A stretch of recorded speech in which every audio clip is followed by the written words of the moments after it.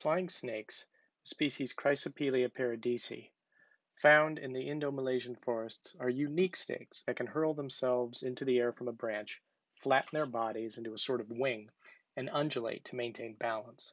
It's a visually striking form of locomotion, as seen in this high-speed video, with quite a bit of three-dimensional motion of the snake body. This overhead view shows that as the animal glides forward, it uses large amplitude side-to-side motion, continuously redistributing its body through the air. So, in effect, the snake is turning its whole body into a morphing wing. At each moment in time, we see consistent features of the wing body. These include long, straight segments, which are nominally perpendicular to the flow. These segments are connected by tight U-bends. As the snake undulates, it propagates these features down the body, and then forms a new straight segment near the head and continues until it lands. Many of us are familiar with animals that undulate in water and on land. However, flying snakes are the only animals that undulate through air. And because the fluid medium is different, we expect the physical considerations on locomotion to be different. Two key ways are force production and stability. First, the snake must produce out-of-plane lift and drag forces to offset its weight. Next, because the snake is in air, it has to contend with rotational stability in all three rotational degrees of freedom. We're going to focus on the question of what is the mechanical role of undulation on glide dynamics? To answer this, first we're going to discuss high-resolution kinematics to define what aerial undulation is. What exactly is the snake body doing in the air?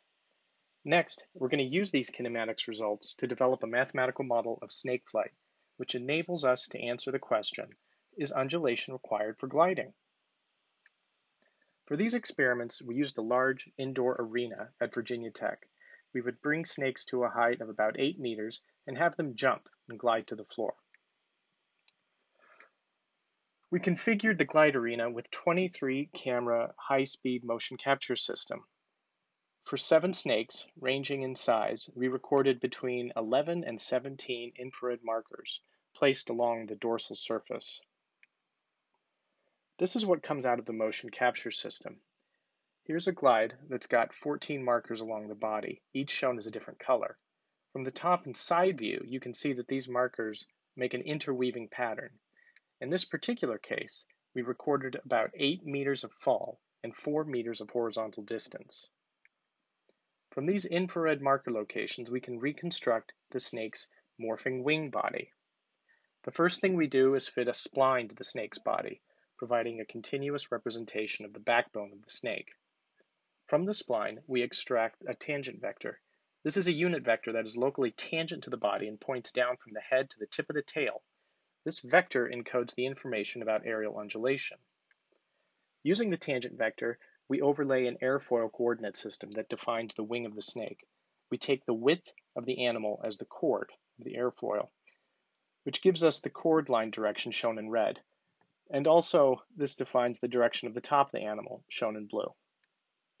Next, we add shape and mass to the animal.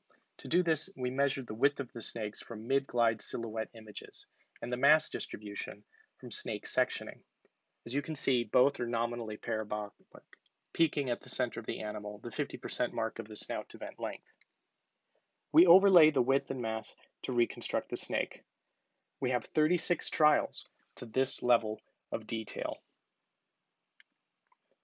To characterize aerial undulation, we can use the tangent vector from before and how this changes along the body to define 2 waves of bending, a lateral wave seen in an overhead view and a vertical wave seen from behind. After an initial transient, we see that the flying snake uses these 2 coupled waves of bending, a large amplitude lateral wave in blue and a smaller amplitude vertical wave in green. Looking at just one time step, we can pull out some key features of aerial undulation. First is that the vertical wave has twice the spatial and temporal frequency as the lateral wave. That is, there are twice as many vertical bends as lateral bends. Second, 0 crossings of the lateral wave correspond to the U-bends on the body. Next, these 0 crossings are also peaks and maxima of the vertical wave. This indicates that the 2 waves are phase shifted by 90 degrees, and that the maximum out-of-plane bending occurs at the U-bends. We quantified the wave coupling using a technique called complex orthogonal decomposition. We can see that the temporal and spatial frequency ratios are close to 2. And it's interesting to note that sidewinders use coupled waves of horizontal and vertical bending. However, the sidewinders' waves have a frequency ratio of 1. So as far as we know, flying snakes are unique in how these waves are coupled. Now we're going to use our knowledge of aerial undulation to model the snake flight. Based on the experimental data, we propose these two analytical expressions for the lateral and vertical bending angles. We have a few set parameters which we can vary to change the aerial undulation. These two waves are coupled as before, and when I plot them, you can see that they look qualitatively similar to the experimental data. We can recover the body position by integrating the bending angles, and now the traveling waves of bending become aerial undulation, and we maintain all the kinematic features from the experiments. Now we need dynamic equations of motion. For the translational equations of motion, it is simple enough. We have F equals ma, where our forces are lift, drag, and gravity. The rotational equations of motion are more complicated, but on the left-hand side, we have the aerodynamic moments due to the distributed lift and drag forces, and on the right-hand side, we have rigid body motion and also inertial moments. These are moments that affect the rotational motion simply due to the snake moving mass around. To calculate lift and drag forces, we use previously measured lift and drag coefficients for a 2D cross-section of the snake's body based on an experiment. We treat each element of the snake's body independently, and to deal with the curved segments, we use simple sweep theory. Here's the output from the simulation. On the left, I'm just showing the rotational motion with the distributed lift and drag forces overlaid, and on the right, the center of mass position from a side and top view. You see that as the animal falls and picks up speed, it begins to produce forces, and that undulation redistributes how these forces act. You can see the snake rotate side to side, and then once it contacts the ground, we stop the simulation. A question we can ask with the mathematical model is, what if we turn undulation off? Here's a glide with the exact same initial conditions, except with no undulation. Very quickly, forces are produced, but because the snake's body shape is asymmetric, there is a force imbalance and the animal goes unstable, turning completely over, and we stop the simulation. This instability is clear if we look at how the yaw, pitch, and roll angles vary during the glide. When undulation is turned off, we see a secular trend of the pitch and the roll angles away from 0 degrees. With undulation, we see that the snake glides longer and glides further. These angles become periodic and oscillate around 0 degrees, so we can conclude that undulation is enhancing the stability.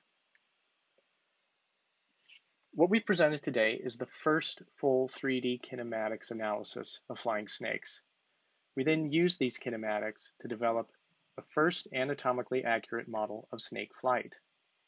From our original question of what is the mechanical role of undulation on gliding, our analysis indicates that undulation enhances stability, enabling gliding. So flying snakes do in fact appear to use undulation differently than all other snakes.